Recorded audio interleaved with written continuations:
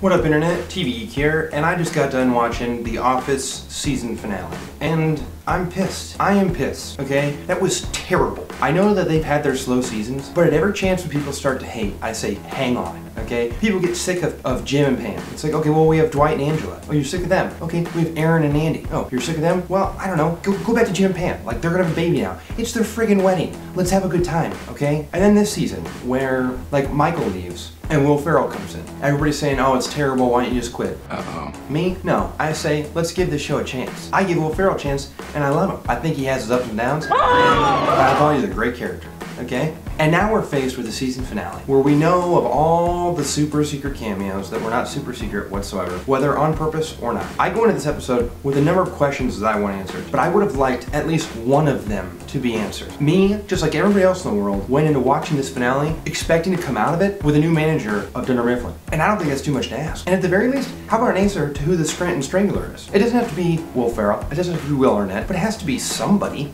Ugh.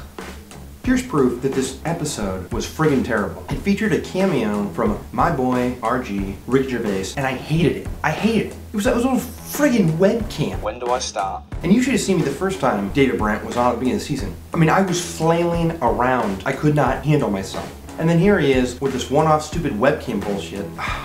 I'm just so disappointed. We didn't get a single answer. And you know what? If they gave us some sort of another cliffhanger, and I get it. Okay, the boss is the cliffhanger. No, that was supposed to be what got us to the end of the season. And I don't care if they're grasping at straws, just trying to hang on to us just one more step further. What the hell do I have to hang on to, okay? Awful season finale. All right, anyway, let's talk about who it's gonna be. Catherine Tate, boo. Don't want her at all. No thanks. James Spader, I'll take it. I don't know. I mean, he was funny and that worked. I don't know. I think Andy deserves it. Boom, that's your boss right there. Jim, no thanks. Will Arnett already has another show on NBC, not gonna happen. Jim Carrey, the fact that he was the guy from the Finger Lakes, I thought that was pretty good. I want the job.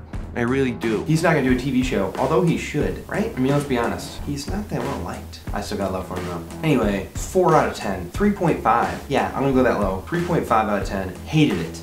All right, hate is a very strong word. I'm gonna tell you this, I didn't like it at all. Okay, I liked about 20% of it.